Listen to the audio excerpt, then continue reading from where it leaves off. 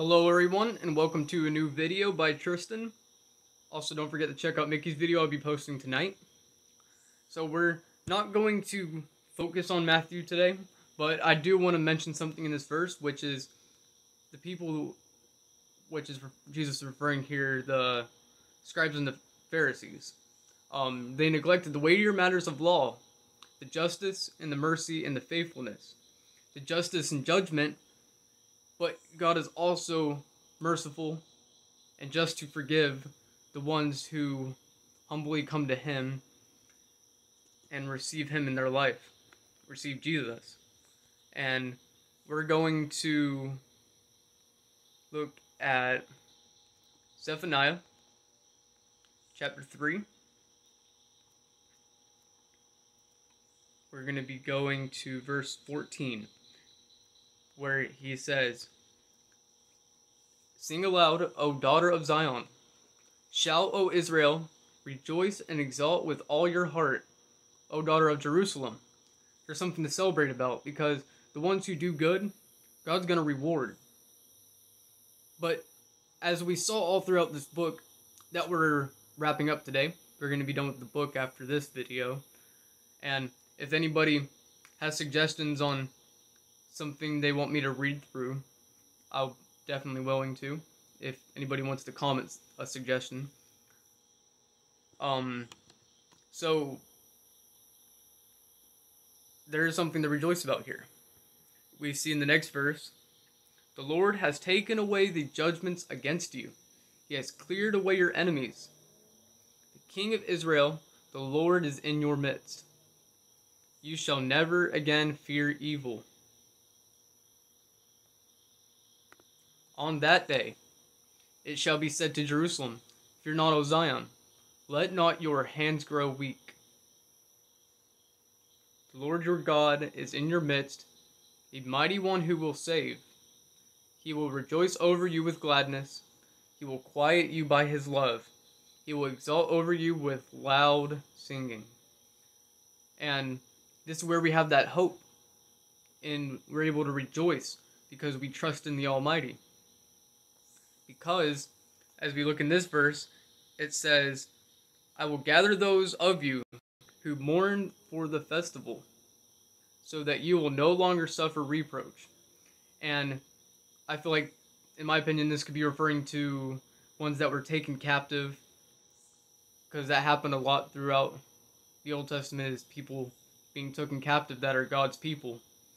But they will no longer suffer reproach, no longer suffer shame, and they'll be able to enjoy the religious ceremonies and what they are wanting to enjoy, is how I look at it. Because the next verse says, "Behold, at that time I will deal with all your oppressors, and I will save the lame and gather the outcast, and I will change their shame into praise, and renown in all the earth.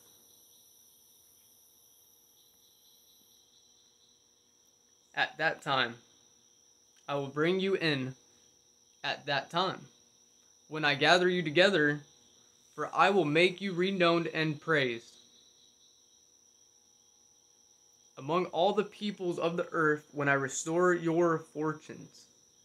And we saw that another time in the Bible where it says that God can restore our fortunes before your eyes, says the Lord. See, it says at the time when I gather you together. Gather together God's people, the ones who pleased the Almighty and were humble, and God found favor in. Because in the Old Testament, people were provoking the Lord to anger, and people in any country can, even today.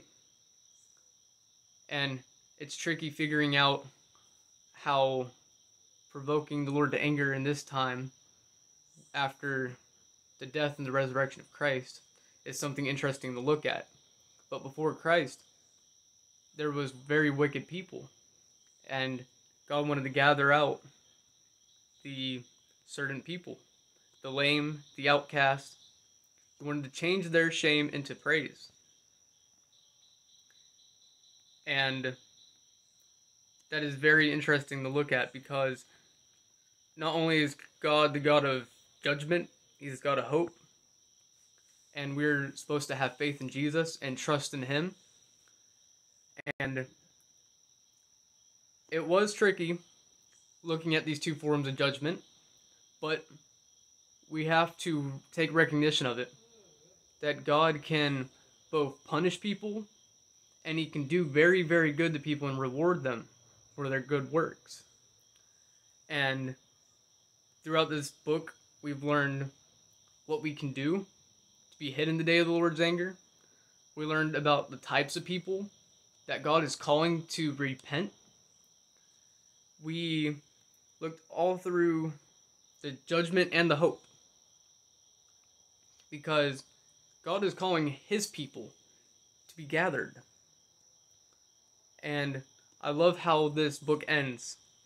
It ends in such a beautiful way like that, where he will deal with the oppressors. This judgment is taking place, but the fortunes are restored to the righteous people. The wicked will be cast out. Maybe in the end times when they bow their knee, or when God brings upon them desolation. And we have to repent. We have to ask God for forgiveness, and we got to live a righteous and holy life and make that a lifestyle. And although I'm not perfect at understanding the Word of God, making it a habit is so important.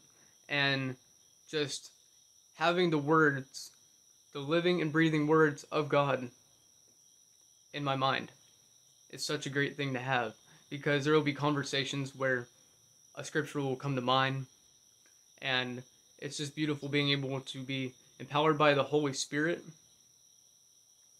and being guided by the love of Christ, because he's mercy and just to forgive. And it's beautiful being able to study judgment and mercy, because God is a God of both. And I enjoyed studying Zephaniah and how we were able to learn about that. How through all that judgment, there's always words of hope, words of faith, all throughout it. Because as we read it, we see in different verses how, as it says here, the remnant of my people shall plunder them, and the survivors of my nation shall possess them. See, God is going to restore the fortunes of the righteous people.